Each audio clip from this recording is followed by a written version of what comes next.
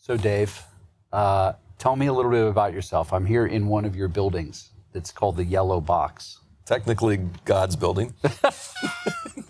Okay, God's building. We're in one of God's buildings, yes, which is all the buildings, I guess. Yes. But one of the buildings God has allowed your church to use. True. Okay.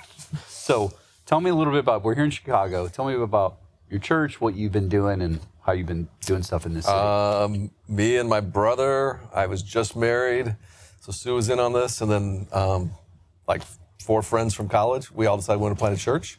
We decided to move to the Chicago area, and we picked Naperville, which is a west suburb, as our first location, and God's been very, very kind ever since.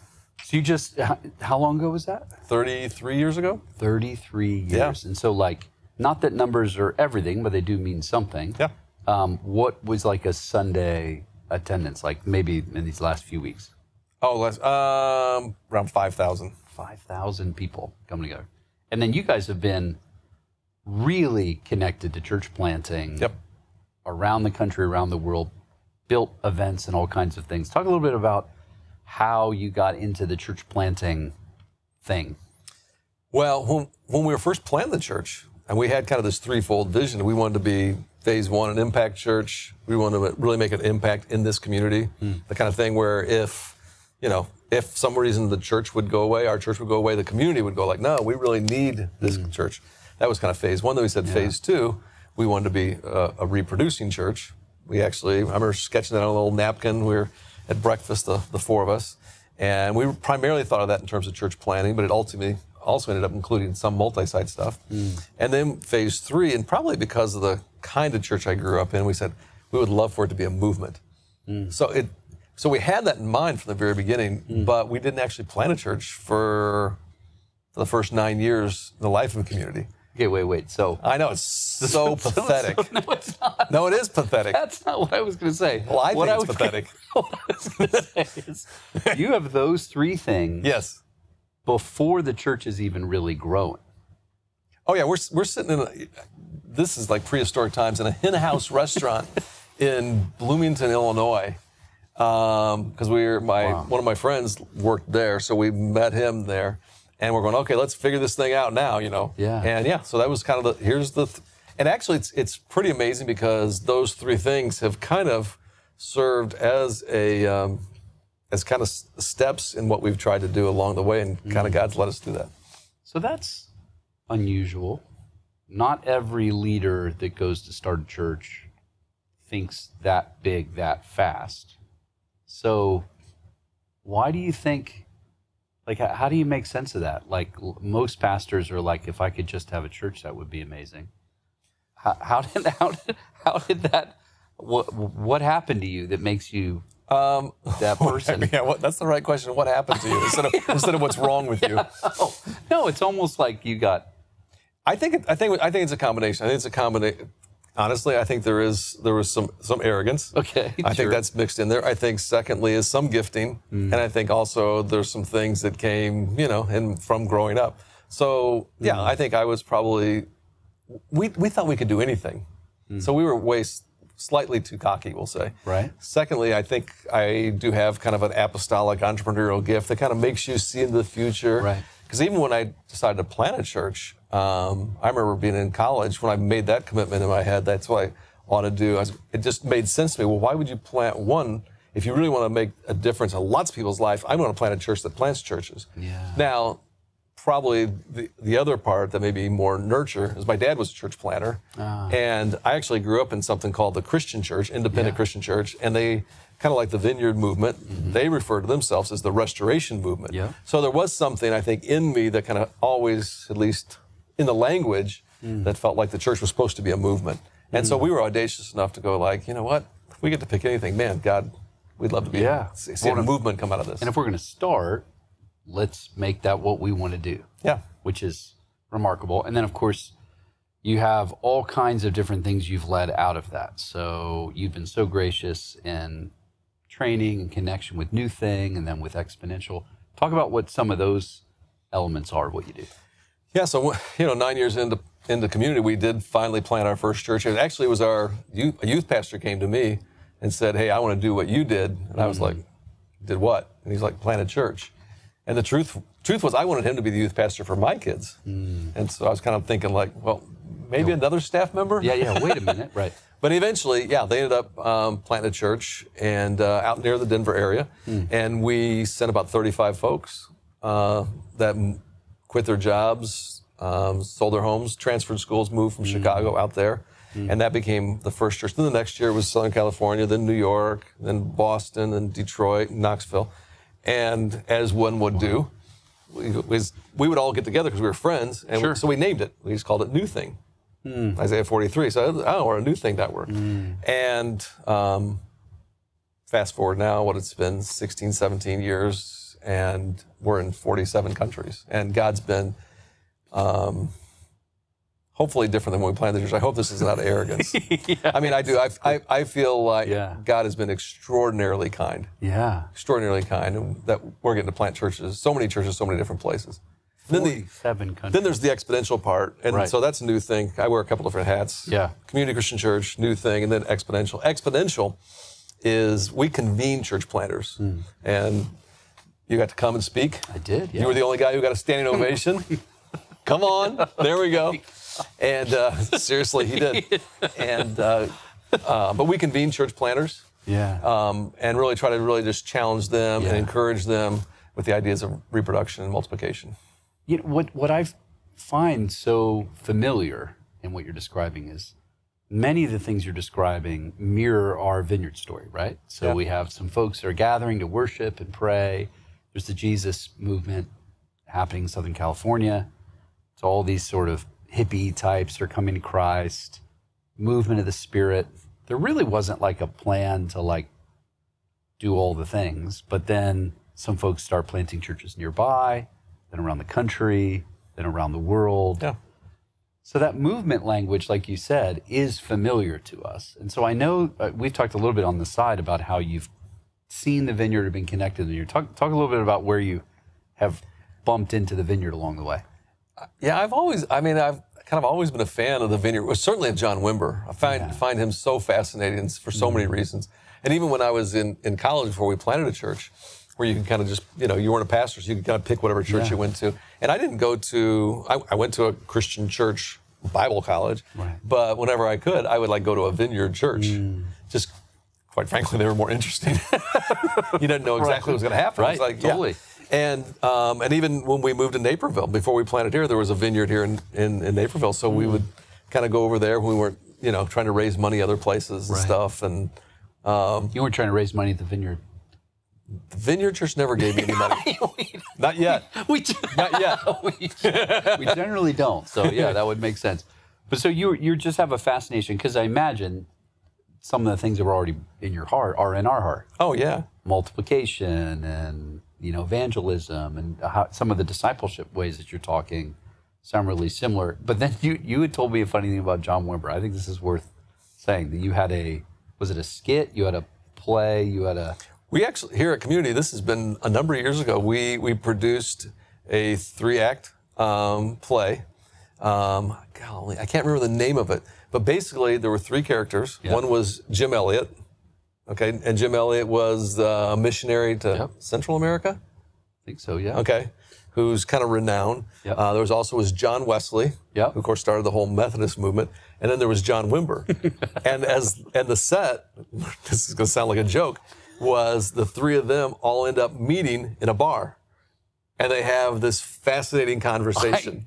And I'll tell you, I could get you. It's not a joke. It's not a joke. This sounds like a joke. It sounds like a punchline. And part of it is at Community, the way we kind of encourage discipleship is through 3 connections: connection with God, connection with the church, connection with the world. And we really saw, we saw like Wimber, this connection with God, and I think in Wesley we saw the connection with the church.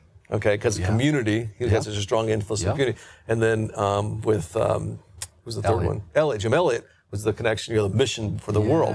And so we kind of felt like each of those kind of embodied those. And if they could just have a conversation about the things they were passionate about, we could teach our church. So great. Yeah, we could make a short film. We could. Yeah, that's so great. Okay, so again, we have so many things that mirror, and you've been doing a lot of wonderful things with Exponential, NewThing, really your church, helping the vineyard as we're thinking about how do we move towards more multiplication. And you use that word very intentionally. Like when you say multiplication, you mean it as different from addition. You mean it different from a lot of other ways that people think about evangelism or church planting. So why do you think that word multiplication is so important, or even exponential? I mean, the words you're using are important words. Yeah. NewThing turns out not as much, but the other, yeah. I mean, it's Isaiah, I guess, but talk a little bit about how you see churches that plant churches. Like, what's the mentality that requires? How do you get those things into your heart as a pastor or a leader? I mean, because that isn't the way everybody thinks, obviously. No, I think the paradigm that you need to have, I think, is the paradigm of church as movement. So I think one of the last things Jesus said before he leaves, planet Earth, he says, hey, we're going to start here in Jerusalem, then go to Judea, and then Samaria, and then the ends of the earth. And he was talking about the church. And I think whether you're look at that geographically or socioeconomically or ethnically, however you look at that, he's talking about it starting here and going to here, going to here, to here. He's talking about the church as movement. And I think sometimes we end up with a form of church that we have now because we haven't started with the end game. We haven't started with the dream that Jesus had for his church, that his church would be a movement. And I think if you start with movement, it causes you to think differently. It causes a different mental model in your head for what the church is supposed to be. And so when you start with movement, then, you are going to think about multiplication. You are going to think exponential. How do we make that happen? As opposed to, what is it people are thinking instead? Like if they're not thinking that, they're thinking place to hang out and be together, place to sort of raise my kids. I mean, what are they thinking that isn't? Yeah, I think. Like, what do you think you're dislodging by saying, think about the church as a movement? Let's try something else on side. I heard the question. I'm going to answer it a little different way. Yeah, fair. I think most church leaders wake up every day asking a good but not great question. And I think the question they wake up going like, how do I grow my church? And it's a good question because healthy things grow. But when you focus on how do I grow my church, you're going to do certain things, you're going to do certain tasks, and you're going to get certain outcomes. I think when you really wrestle with like Acts 1:8, when you really wrestle with Matthew 28, when you really look at what Paul talks about in 2 Timothy 2:2, I think then you begin to shift the question, and I think a far better question, and I really challenge leaders to do this, ask this question, instead of how do I grow my church, is how do we, multiply God's kingdom? Because if you ask that question, it leads you to different practices than it does if you're just trying to grow your church. Because if I'm just trying to grow my church, then it's kind of like, okay, how do I tweak my social media marketing? How do I change the banner on the outside? How do I, tighten up the service and do a little better job in Kids City? And you go from, 100 to 125 this year. Yeah. But when you begin to ask the question, how do we multiply God's kingdom? All of a sudden, let's say we're two pastors in town. It's like, we. How are we going to do this together? Yeah. We got a whole community, a whole state, a whole country. How do we, and together, and you're talking about how can we multiply? How do we plant a new church? But not just plant a church, but also invest in them, the DNA, so they're going to plant a church that plants a church that plants a church. And then we're going to keep doing that over and over again. Yeah. And the win, when it's me and you, it's it's not Jay's church, it's not Dave's church, it's not my castle. Yeah. But it's God's kingdom that wins. And so I think, particularly in the West, in Australia and Europe and the United States, I think we have a preoccupation with how, and it's a good question. That's the problem almost with it. It's a good question. It's just not a great question. How do I grow my church instead of how do we multiply God's kingdom? And that'll get you to movement, which is what Jesus wanted. It does. And what I appreciate about you, and I've again gotten to spend some time with you and watch you speak in different environments, it seems like part of what you're asking for us to do is to dream a little differently. To dream bigger. Right. And not just a little bigger. Not just that you would have a bigger dream for you, but how do you get God's dream Yes. For a city, for a nation, for even a movement. Right.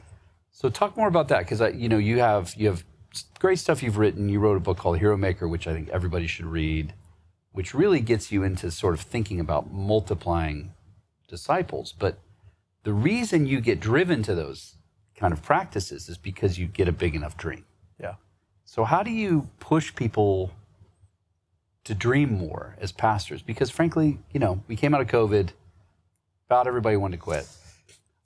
Yeah, no, it was hard. It was really hard. Well, and we're in a moment in the Vineyard where a lot of our churches, people are trying to figure out, they're towards maybe the end of their career. They're going,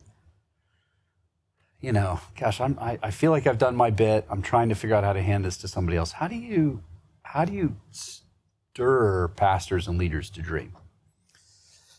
Well, I mean, maybe I can tell a quick story. Yeah. I remember after we planted the church, again, my dream, okay, for my church was how could I get to 1,000 people? Right. And that seemed like the biggest, best, amazing thing ever. Right. Yeah. And maybe I could talk well enough. Right. Maybe I could organize 100 small groups well enough. That'll get us to 1,000. And I remember the guy in the workshop I was in, he says, take your current dream. Take your current dream for your church. And I'm going, okay, 1,000 people. Yeah. This is going to be good. And then he says, multiply it by 1 million. And so you go, so I'm doing the math, 1,000 times 1 million. I don't even know. Okay. A lot. It's 1 billion. It's a lot, right? It's a lot. So 1 billion. And then he says this, now I want you to figure out how to make that dream come true. And there was something about that exercise so I started going, 1 billion. At that point, I knew I couldn't communicate well enough to hold, a room with 1 billion people. Right. I knew I couldn't organize enough small groups to get to 1 billion people. To even start moving that direction, I knew I was going to have to work through lots of other people. I was going to have to make your dream come true. I was going to have to make your dream come true. I was going to have to, invest and disciple this person and release them, and invest and disciple this person, release them, over and over, do that. I was going to have to work outside of even my own little denomination with other groups in order to get something that big. And there's something about forcing yourself to dream bigger that forces you to a place where you're more dependent on God. And I always challenge leaders, if you don't have a dream that makes you dependent on God, then you need to get a bigger dream. And there's something about having that bigger dream that then forces you. It's much more in alignment with movement. There's 8 billion people on the planet. So 1 billion is a lot closer to what Jesus was talking about than 1,000. Yeah. And so, and I'm not sure that works for everybody. Well, it definitely makes you start thinking. But I do, and maybe you need to pare it back and just go hey, take what you're currently trying to do and multiply it times 10. Yeah, but what I find great about what you said is, and you do a great job of this in the Hero Maker, is you said, what I immediately realized is I have to work through people. Absolutely. So this isn't just trying to get people to do my dream, but now I'm asking, I wonder what all the dreams are of the people around me. Oh, yeah. That God's giving them, and it's part of my job to work in them. Yeah. So describe more of that, because that's not a small move. Especially when we feel pressed, like we're against the wall, we have to make sure we make a budget. We have to figure out what it means to, there seems to be a lot of logistic stuff on the table, and we're trying to get, often you'll even hear pastors talk about, well, we're recruiting volunteers so that we can have our kids' ministry. Yeah. We're recruiting volunteers so that we can have the worship team, the blah, blah, blah. We need to recruit donors so that we can fill in the blank, or for our mission strategy. You're saying something that's inverted. You're saying, no, you have a big dream, but you're also looking for dreams. You're trying to elevate people within that. And there's also, I think there's an element of faith in this. I think the element of faith is that if God put, Ephesians 2:10, a good work that he prepared in advance for you to do and for every person to do, then I think we have to trust that.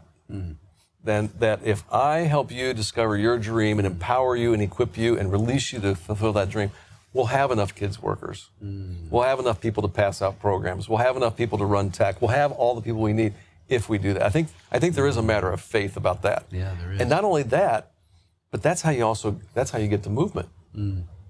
because you're looking at all the people that are sitting in your chairs or in your pews or whatever, and you're going like, what's the good work God prepared in advance for him to do? I had a mentor. He'd always say this. He said, "My fruit grows on other people's trees." And I think that, talked about being a hero maker. Instead of trying to be the hero, you're going, no, my job is to make heroes of other people. And he would also say this too. We're the platform, not the show. We're the platform, not the show. But I do love that. My fruit grows on other people's trees. Oh, that's incredible. And again, if you get to a certain size, you get a certain level of success or notoriety or whatever. Much like you said, like the worst thing that could happen to you if you're not in that workshop is you do get a church of 1,000. Right. And then you're like, I'm serious. I feel like I talk to so many like church planners, and part of my job is just to go like, dude, you have no idea what you could do if you just spend the next 30 years planting church. I mean, because some of them are like going like, they're kind of like, they've kind of got their eye, and it's kind of too bad we're in this big auditorium. Seriously, because this is not the dream. Yeah. I mean, it's cool, I guess, but this is not the dream. The dream isn't to get on a platform that has smoke and lights. Can I get an amen? Yeah, amen. All right. No, I mean, the dream is how do I constantly release other people? So I'm much. I mean, if I look over my shoulder at how God's used me, I'm much more excited about the churches we've been able to help start and the churches they've been able to start and the networks, or the fact that I was just in Australia and there's a young woman there named Amanda who's opened up that whole region. We're going to plant hundreds of churches there. I mean, and they're going to be mostly really small churches that are going to help lots of people find their way back to God. Then, and I mean, we use this. This is great. Yes. But this is not the dream. Yeah, so give me a couple, like Amanda, give me stories, give me a few stories of how you've watched people move from addition to multiplication, whether it's even in your own church or maybe as you have pastors coming toward you, because you're helping us do that in the Vineyard, right? Yeah. Like we have little networks of training that we've been working with NewThing, and then of course we bring people to Exponential, because the stuff that we see God putting in your heart, we want in our heart. And frankly, I think is sort of the genesis of who we are in the Vineyard. Oh yeah, it's in you. It is so in you. That's why I love working with you guys. Yeah, but we're just learning so much from you and getting a lot of good coaching. So give us a few examples. I mean, give us some of the things you've watched as far as dreams, either through a church or a nation that you're like, hey, this is inspiring. This is something you guys could think about.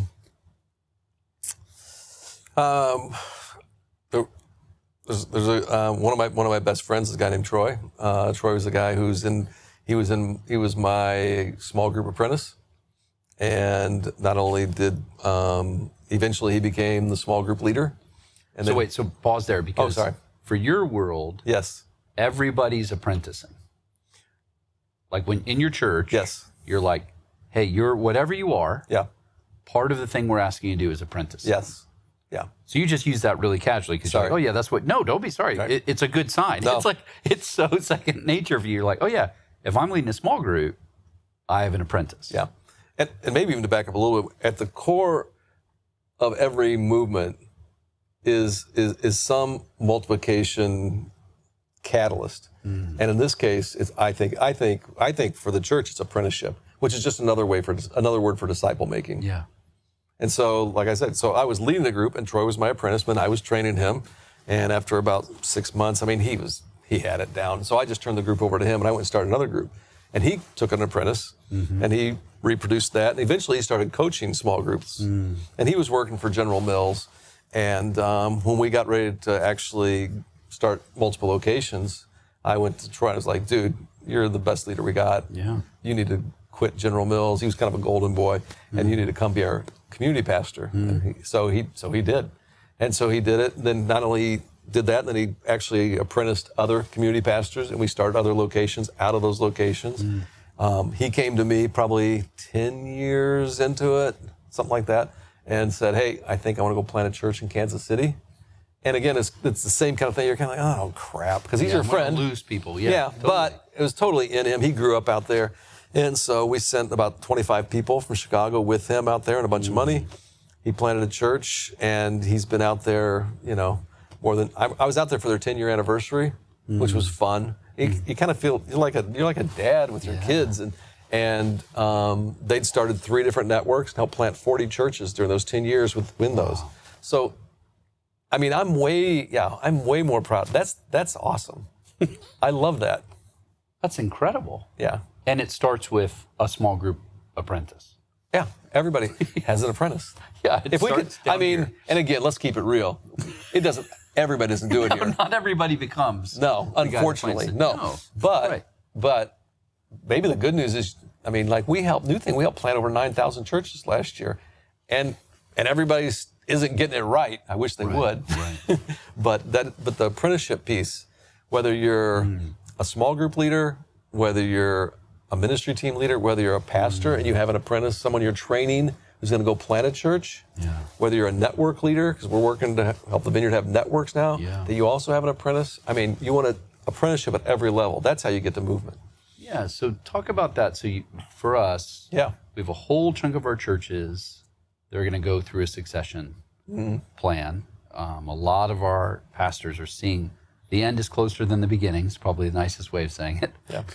And they're trying to figure out, okay, how do I get our church into the hands of the next leader or the next group of leaders?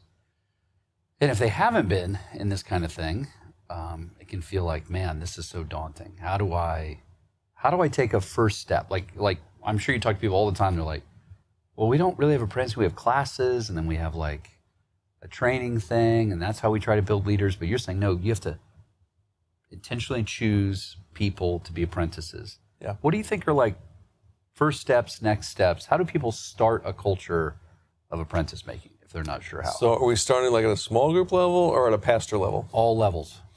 Well, first you just got to say so it, I guess. Last night I was at my small group, and my apprentice leader is a guy named Michael Park, and part of the reason I picked Michael is because I like him.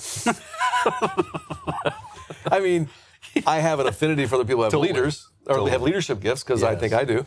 And I think he does, and I think there's a lot of potential in that guy, a lot more than he even realizes.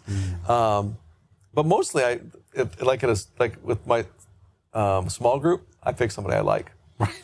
Yeah, and I think that they could eventually lead that group. Right. Yeah. So I think that's okay, because these are people you're hanging out with. Now, if you're talking about like someone you're apprenticing to be a pastor, well, you're probably also, again, I would pick someone I like, but I'd also, you're looking for probably a gift set, some potential there, even some proven faithfulness. Going like, okay, this person has done these things that are a real value in our church. They got a track record. People already see them making a difference. They bought into our philosophy of ministry. They bought into our vision. They've demonstrated things. Yes. But what I'm aware of listening to you is, the reason you can apprentice a pastor is because a whole lot of other people have been apprenticing people. Yeah. So when there's a culture of this, then as a pastor, as a senior leader, you're watching people being developed, and you can sort of notice, like, that person's kind of unusual.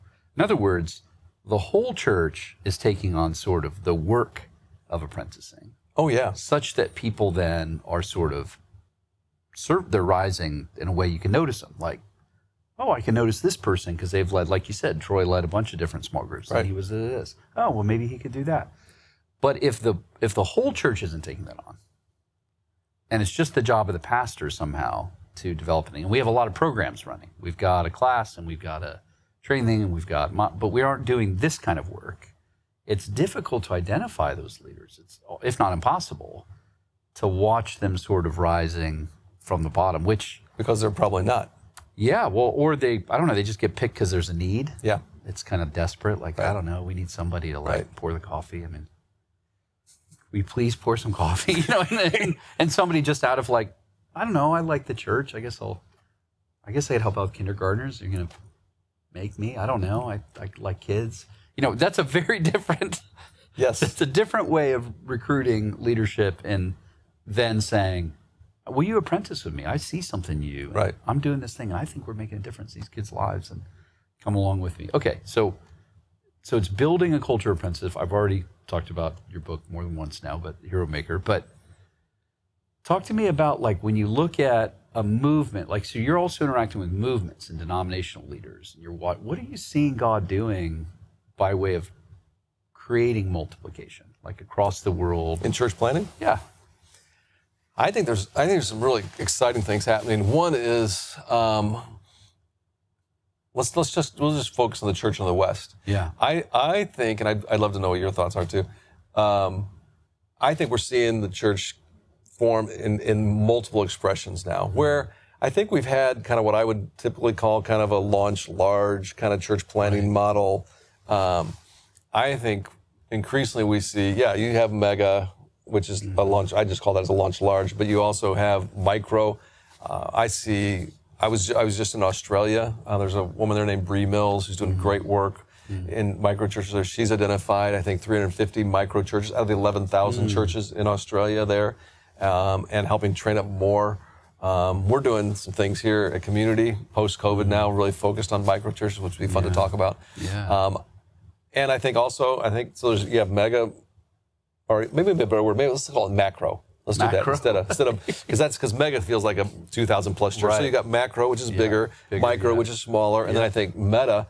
So there's a lot of cool things happening with digital and online and VR and that kind of stuff, and I'm really excited about that too. That's really interesting. Yeah, that is like 2 hours of conversation. Yeah. I guess we'll just have to keep talking. But so as we wrap up, here's what I'd love. I'd love for you to say, what would you want to say to the Vineyard as a whole, Vineyard pastors, as they think about church planting, multiplication? You get a chance. You got your shot to just say, here's what I want to say to you, Vineyard. All right, how many minutes do I got? As many as you want. Yeah, right. One is, don't forget you're a movement. Don't forget you're a movement, and behave like that. 2, hold on to your simple ecclesiology. You have a really simple, fluid, flexible way where lots of different kinds of churches. Some denominations, some groups, no, you got to do it this way. That's not true in the Vineyard, which is a great thing for movement. So remember you're a movement. Hang on to your simple ecclesiology. Everybody get an apprentice. It's disciple making. It's what Jesus told us to do. He's like, no, here's how we're going to, ends of the earth, make disciples. So at every level, have an apprentice. Maybe we haven't talked much about this one, but I would tell every pastor, you need to be in a network. The same way that probably most of us tell all of our people, you need to be in a small group. Right. Because that's the relationships, the catalyst for growth. Pastors, you need to be in a network. One is, and there's some homework on this one, it'll get you through what you're going through. You're going through a lot of hard stuff. You're still reeling post-COVID. It'll get you through it. But particularly if you convene around this theme of church planting, you'll also plant you'll plant significantly more churches together. We got data to show that significantly more churches together than you will if you're kind of waiting until your youth pastor finally 9 years later comes up to you and says, hey, I want to do what you do, right? Right. That's why you need to be in a network. Yeah. So I think that's what I'd say. Yeah. Don't forget you're a movement. Yeah. Don't hang on to your simple ecclesiology. Get an apprentice and join a network. That's really good. And those feel doable.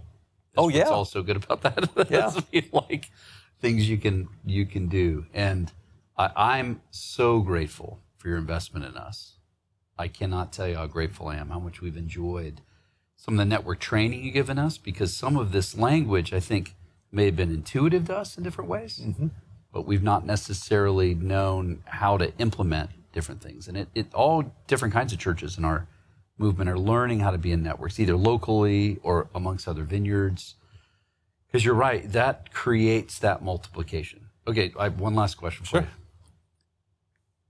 You give me a couple Bible verses you really like. You like Acts 1:8. You think? You like Isaiah, apparently. The new thing. You like. We proof text that one, but yes. Not as strong. But what else do you like? Man, these are scriptures that kind of keep me in the middle of what I'm doing when I think about pastoring, multiplication, what are ones that you are kind of like touch points for you? Two come to mind. One I already mentioned, Ephesians 2:10. Mm-hmm. That is so exciting that there's a good work that God prepared in advance. Yeah. One, for me, that's just cool to think like, wow, there's something really important God put me on this earth to do. Yeah. I love that. That gets you out of bed in the morning. Yeah. But also, when you sit across the table from somebody, or you're looking at somebody going like, hold it, there's something in there. Yeah. That's right. I love that. And then when you look at a whole crowd of people going, it's not just me, it's all of them. And how do you release that potential? That's good. That's one. And I think, I would say, boy, there was about 2 years going through COVID, and now it's not quite every day, but every day going through COVID. I mean, I would write out James 1:5 and go, okay, God, give me wisdom. Yeah. Because it was hard. It was really, really hard. Yeah. And so that was one for me. Just going, okay, God, I need some deeper understanding. I need your insight. I need your Holy Spirit's prompting me. I need your wisdom. Yeah. I have a verse when I think about you, when I pray for you. Really? What is it? Unto him who is able to do more than we can ever ask or imagine.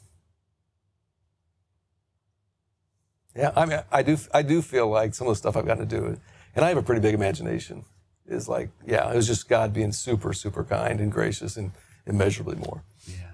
I'm grateful for your humility and you're willing to lead and serve, and that you are working hard to not make it about you. Yeah, thanks. This has been great. Would you be willing to pray for us? Would you pray for all the people Oh, yeah. you're talking to? Yeah, love to.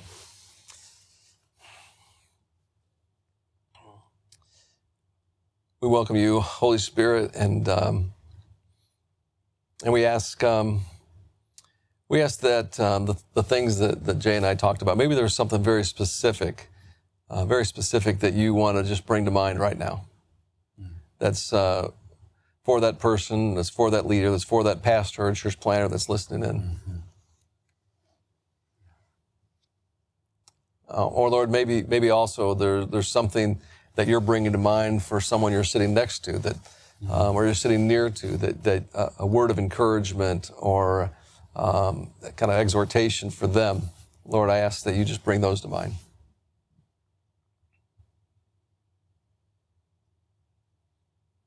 Father, I just want to say thanks. Thanks for what you're doing all across the country and really even around the world through the Vineyard. The tremendous influence that they've had in the United States and even when I travel to other parts of the world. Lord, I ask that you continue to help this movement move. I ask you really do something special through what's beginning to happen again through church planting. We ask that we begin to see churches multiply and multiply and multiply. Yeah. And Father, we promise to give you all the credit. We promise to give you all the glory. And it's in Jesus' name that we pray. Amen. Amen.